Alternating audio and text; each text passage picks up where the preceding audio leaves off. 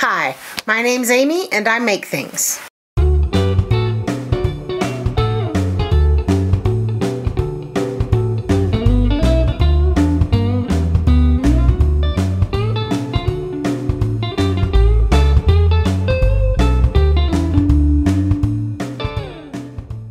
So today, stash, scrap, serendipity.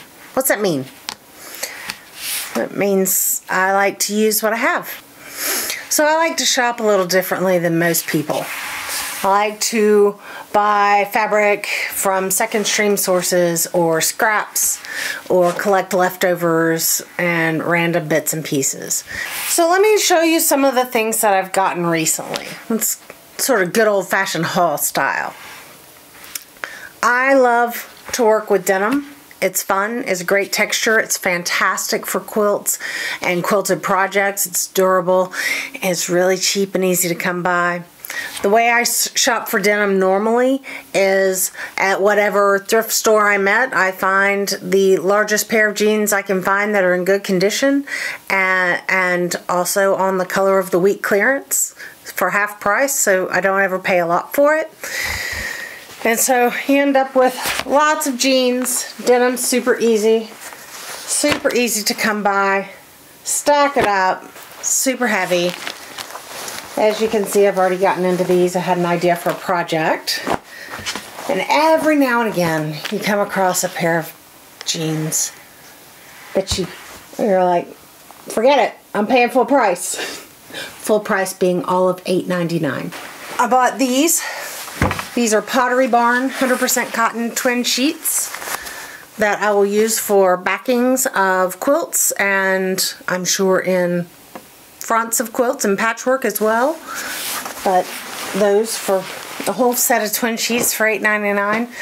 Can't buy yardage for that, so it was good and it's fun. I have an affinity for polka dots of all kinds, especially red, but you know, pink will do.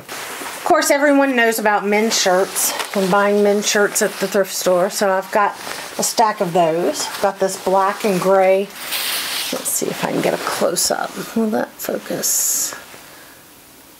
There we go.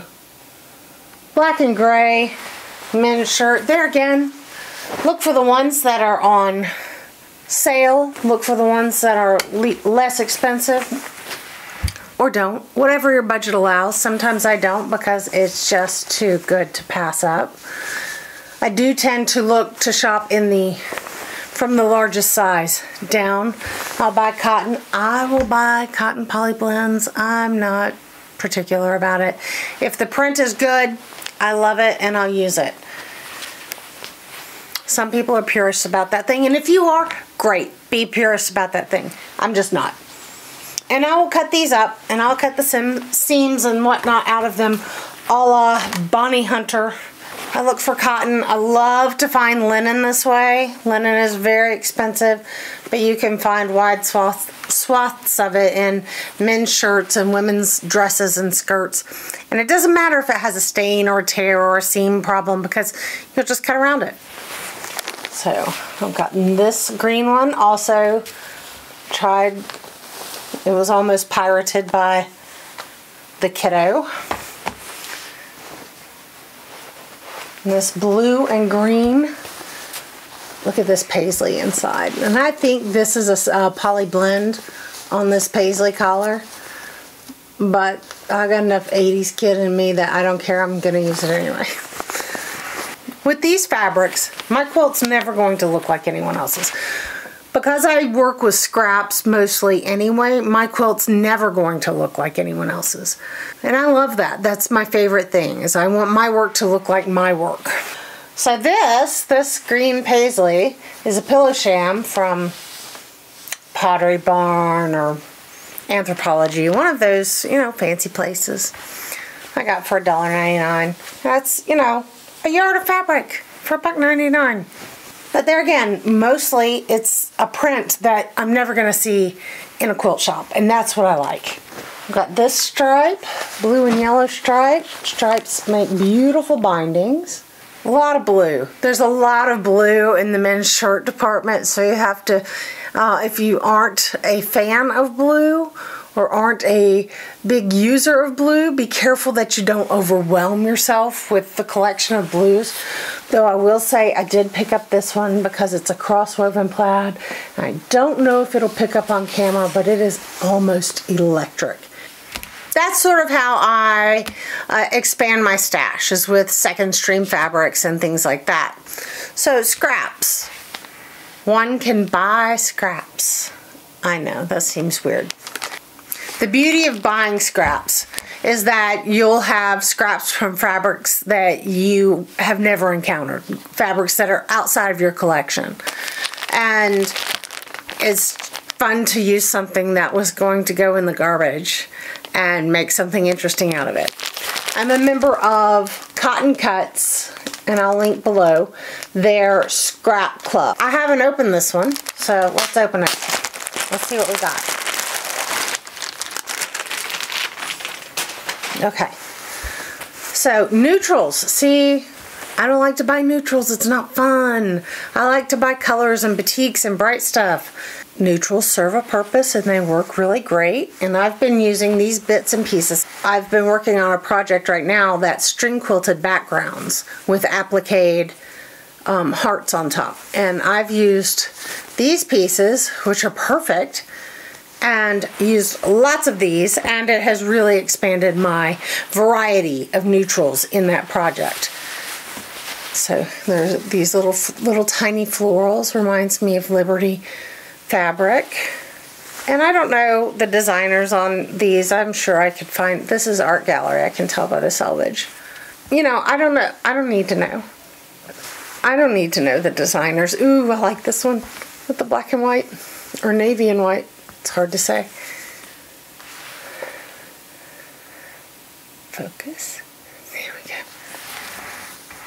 And then I'll take these and I'll sort them into my buckets, which I'll show here. Sort them into my buckets. Sort them by color. I sort everything by color because that's how I work. That's how I think. And that's where I start. Ooh, this is Tulip Pink, I think. Anyway, but you know, so yes, it is. Selvage. But the designer doesn't matter to me. I mean, I like collections. I like, you know, people's work. I love to see people's artwork. But I'm going to mix it all up anyway. So, these are super fun and a great way to build a scrap stash. Another thing I do, Fat Quarter Shop, you can get a scrap bag. Or, you know, maybe two. So I've gotten these. I haven't opened these yet either. So let's see what we've got. Okay, solids. White. I don't buy white. I don't buy, but you know, when you get it in chunks like this, and this tan, that's pretty. You don't need to. More neutrals. Look, this is nearly a half a yard of fabric.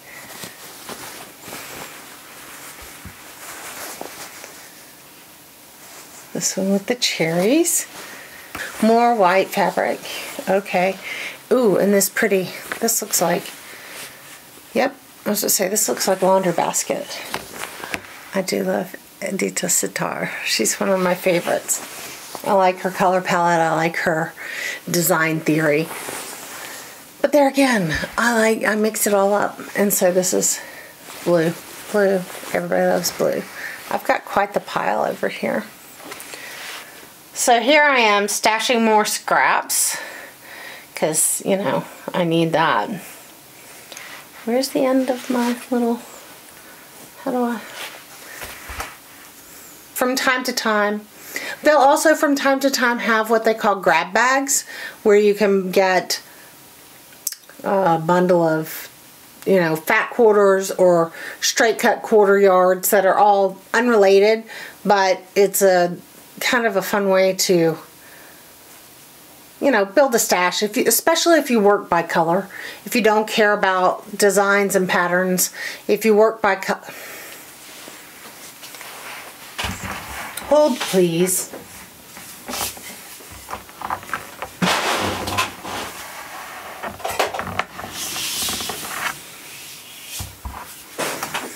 Especially if you work by color, because then it doesn't matter if they all go together because you're going to pull it apart and sort it by color anyway.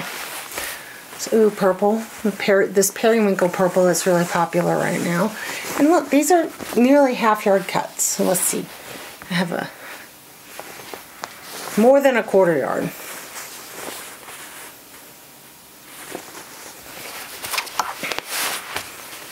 Oh, I like that one. That's Anna Maria. She's my favorite. I tend to not buy collections by designer. I tend to fall down every now and again into an Anna Maria Horner fat quarter or half-yard bundle. Oh, that's pretty. Look at those cute little bees. Are there bees on that side? Yep. And batiks.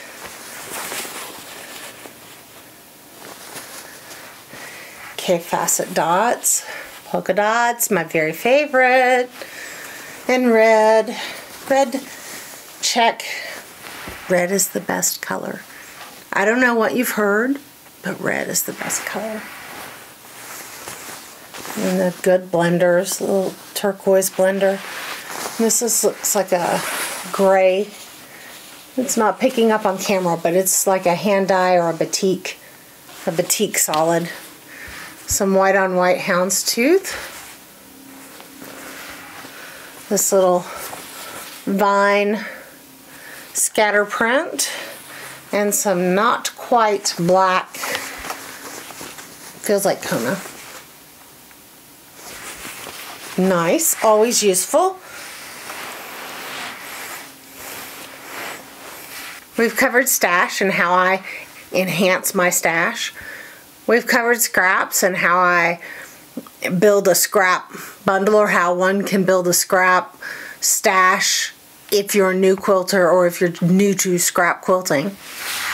Serendipity, what does that mean? Serendipity, that's fabric that you get because somebody says, hey, I've got this and I'm not going to use it. Or you happen to be at the Modern Guild meeting and win the door prize, which is what I got this last week. And it's all reds and versions of red. And I will promptly break it up and put the whites with the lights and the reds with the reds and the pinks with the pinks, because that's how I roll.